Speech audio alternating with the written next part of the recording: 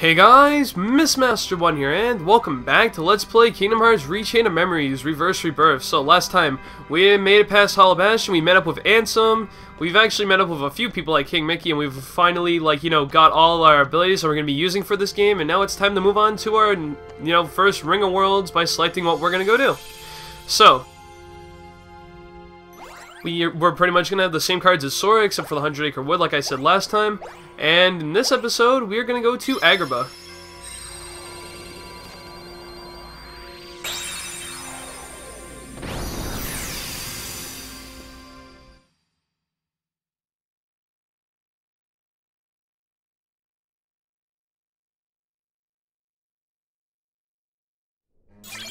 And right off the bat, we're actually going to get the Key of Beginnings. Like, the thing I'm going to say this about Riku is that he doesn't actually have any interaction with, like, cutscenes of any, like, particular world that, like, Agrabah, what else, like, Monstro. He's not going to meet up with people like, Aladdin from this world. He's not going to meet up with Pinocchio from Monstro. He's not going to meet up with, Peter Pan from, like, Neverland and stuff like that. It's just that we're pretty much just going to go run through these worlds, because, like, he doesn't make any interaction with anyone, so essentially what it is, from most worlds, not all the worlds, but pretty much a lot of worlds from this mode, is that we get the Key of Beginnings, we go right to the only room that's there, which is the boss room, and then we just leave. So it's going to be pretty short to go through this place, so I figure, let's extend the video length a little bit by doing some battles. So right here, actually, what would be good is to demonstrate some more moves of, of Dark Mode for Riku. So let's see if we can just wait for all the enemies to attack and then break their cards.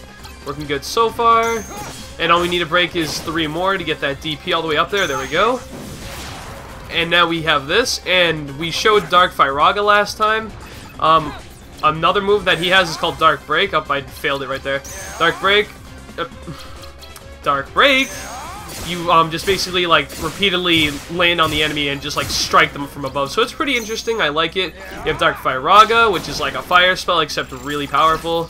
Ow, I lost it. And you can also lose it right there, like your Dark Mode, so be careful about that. But I believe another random Joker card? Are you serious? Wow. It's gonna make requirements for some rooms later really easy if I already have 2 right off the bat. But yeah, 3 main moves Riku has: Dark Break, Dark Firaga, and Dark Aura. Like, in ranking from being most powerful, like, least powerful to most powerful. Well, I guess, like, the first 2 are opinionated. I don't really know, because Dark Firaga only does 1 move, and Dark Break does several moves, so maybe Dark Break's more powerful? I'm not 100% sure, but, whatever. It's still, like, you use whatever you have, and it's just like, Dark Firaga is better, in some cases, like, 1 move's better than the other. And, yeah. I was like, what, are we gonna get a 3rd random Joker card? But, yeah, whatever. Let's use this to go through this door. But, yeah. And, of course, since we're gonna start off just like Sora did, in terms of, like, going from beginning to end of, like, floor-wise, the rooms are gonna be small when they start out, and they're gonna get much, like, larger as we continue on through the game. Like, when we get up to the last few basement floors, like, I want to say the last, 4 or 5 or so, like that, the rooms are actually gonna get pretty large. Actually, the rooms are reasonably large, like, even possibly in here, like, after, floor 2 or basement. It's like floor 2, basement 11 is the same difference, since they're come after each other in the same stories, so it's kinda, I may confuse the 2 since I just did Sora's story, and these play pretty similar to each other, so sorry whenever that happens. Let's see. We could use another random Joker card since we already have 2, but it's a dumb idea. Let's use 3 Martial Awakening since we have 2 of those.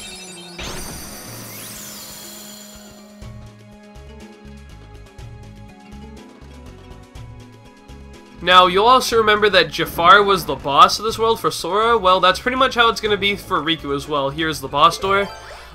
We just need a 3 or higher card, excuse me, and then the door, and then the key door, like the Key of Beginnings to, what the hell is that noise? Sorry, there's just something out my window. And, we pretty much fight all the same bosses. There's a few exceptions to Riku's story, but for all the world bosses, for the most part, we fight the same thing. So, let's go fight Jafar as Riku.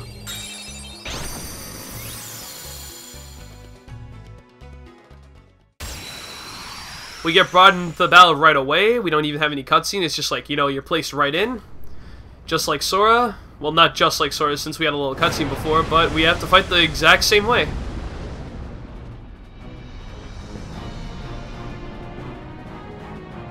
And of course, just like Sora, we have to fight the lamp, not actually go for Jafar. Now, something I want to make a note of. We got Maleficent's card last time. Like, hang on, how do I access that? Okay. And we also have a Fat Bandit card, since this is Agrabah. It gives us like a card that's unique to the world, and what it does is that if you attack the enemy from behind, which doesn't really help in this fight since it's kind of moving all over the place, you get more damage off, but we can't really do that. But here's the thing with Maleficent's card. I'm just dodging for now. It reduces your reload speed, but gives you more strength to your cards, but since we're playing as Riku, it's a complete buff towards fighting because you reload instantly as it is, so there's literally no, drawback to doing this. It's a little annoying to fight, Iago or Jafar or whoever you want to, be technically correct about. But since you don't actually reload at all, actually, ow, let's break that.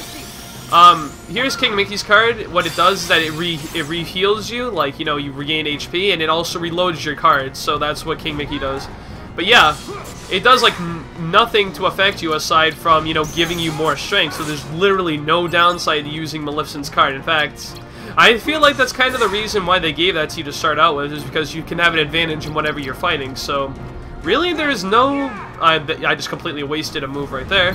There is no downside to using Maleficent's card unless it affects the cards coming back specifically. Like once you reload, the cards form back slowly. But since you have instantly reloading, your cards, it's not a big deal at all. And you know what? Hang on, I'll use that Majesty card once we have all the attacks are gone like that. So now we'll use the King Mickey card to raise the platforms up, and let's just you know what? Why the hell not? Let's use I was gonna use Mickey, but that works too. Dark Firaga. I honestly don't think Dark Mode is that good here because, you end up using all these moves, and the only thing that actually works decently is Dark Aura, so you have to be careful with that. Because if you use Dark Break, it misses, practically all the time, and he has, no health left. Are you kidding me? And where'd he go? Oh, we lowered the platform all the way back down. Isn't that great? Part of me wants to kind of lose Dark Aura, or Dark Mode specifically. Oh, you can stop that, you can stop that, you can stop that, you can stop that, stop it! Oh my god. He does that move forever. And, really because, the way you're gaining, a lot of speed, technically, when you're doing that, so it's a little annoying, because you tend to miss the target a lot more, especially when you use specific moves in Dark Mode, but he's not that bad. So, there you go, that was Jafar as Riku.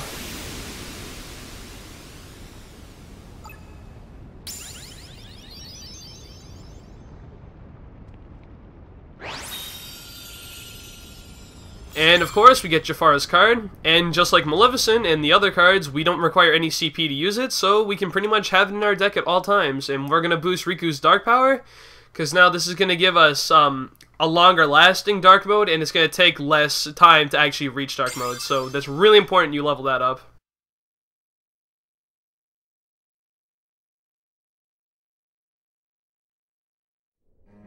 And now if you'll excuse me, I just want to take a sec to look at my status real quick. What's our experience? To next levels, 216. I guess we'll just keep going up. What the fuck did I just... What?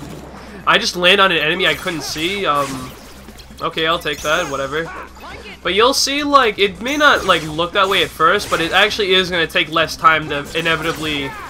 Let's use King Mickey. Oh, actually, Slate you can do is Holy Burst if you can combine, King Mickey with two, of your attack cards. So that does, I think it does, I don't know if it heals you, but it also does some magic-type damage, so it can be useful. But, it's hard to explain stuff. I mean, there isn't that much to Riku. In fact, it's actually pretty simple for Riku. He's a lot less, complicated to use than Sora, and don't take that out of context, please. But really, Riku is... I definitely feel like he's a lot easier. His mode's a lot easier than Sora's mode, because you already have your strategy picked out. What's my status now? Not the world cards, you idiot. The status. Yeah, I'll just skip on these enemies. And you just pretty much have to leave the world. You'll have to create the path yourself, as opposed to, it being already made for you. Pretty much in Sora's story, once you beat the boss, it immediately led you to the final room that was, going to, fucking Heartless, that was going to pretty much be the moment's reprieve with the save point, and then you go into the next floor, but does it give you a moment's reprieve? I forget, or is it just the room that you create that's the final room? It's been a little while since I recorded this, so I can't quite remember. We'll see that when we get there, but I do believe it's just like whatever you create as the final room is the room that you go into before leaving the world, so we'll find out very shortly. Oh no, it's already open, my bad. You can see right there, so it does lead to a moment's reprieve. Since it's already open, or Conqueror's Respite, that's what I meant. Moment's Reprieve still has the save point, so I got the two confused, but, you know, same difference. So we'll make our way up here, and touch the save point to regain health, and let's go through this door. Now, as you can plainly see, there's actually nothing on the exit hall of Basement 11. You'll sometimes get that, where it's just like, you have to go, go exit a world and there's nothing here and you just go up to the next world, but sometimes you do get some story implemented scenes. But I do believe we have a cutscene coming up right here, so I'll be quiet.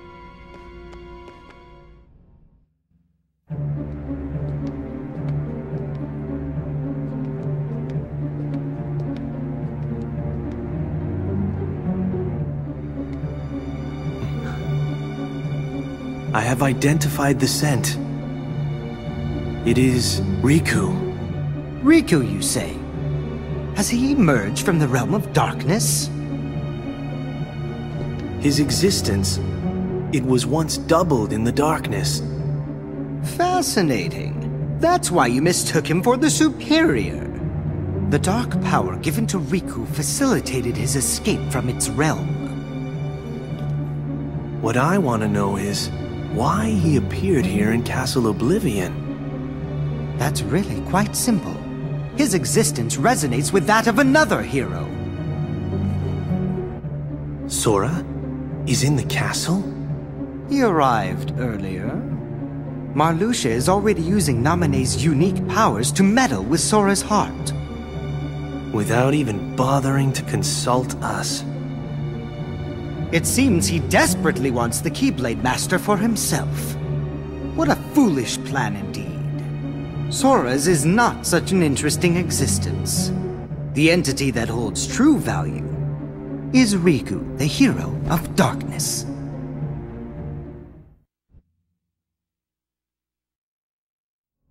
So yes, we have just found out that Sora is at, I said this earlier, but Sora is in the castle with us right now, and we're both venturing through, and it's already explained to us that, Naminé is using her power to meddle with Sora's heart, but of course, since we played Sora's story, we already know the whole thing that happens there. But, of course, we are going to go through Riku's story, where it explains even more stuff, and it actually extends upon Sora's ending, meaning we see a little bit after Sora's ending if we were to go on chronologically.